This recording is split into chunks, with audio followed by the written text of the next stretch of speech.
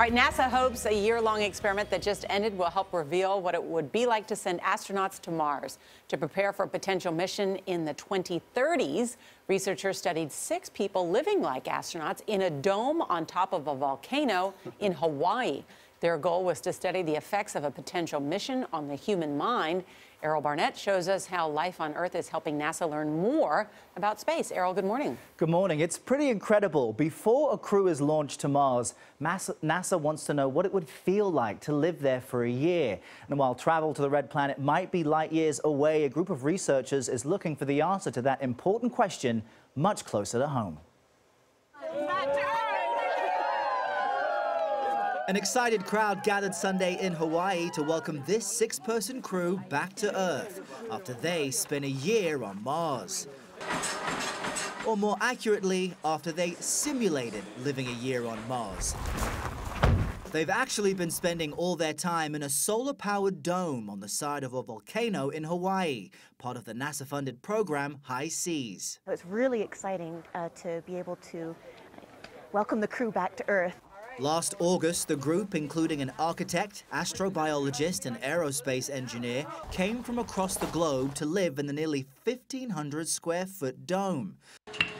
Over the next 12 months, they had limited food and water and used a computer with at least a 20-minute delay to communicate with the outside world.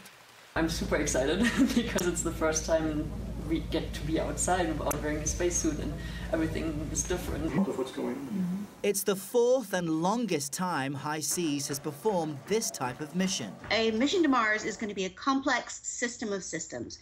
Kim Binstead is principal investigator of the project. Some of those systems are going to be technological and some of them are going to be human. And it's just as bad if the human part of the system fails as if a rocket blows up.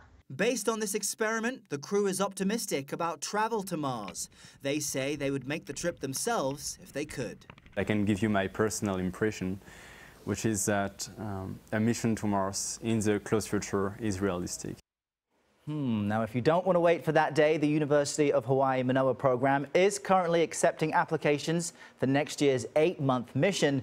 The crew's advice for the next group: bring a lot of books. Josh, I know you're interested. You're curious? I am. So this wasn't 6 people drawing very short straws. No, I mean, they go through a physical examination, a mental examination, and the question is, how do they deal with each other, being together, locked away in isolation for a year?